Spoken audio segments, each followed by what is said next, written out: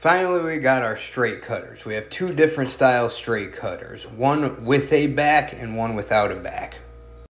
Now the same rules are going to apply here with the lines on the cap. You do not want to go past that line or the cigar will unravel. So you just want to clip it right at the edge, right before the last line on the cap.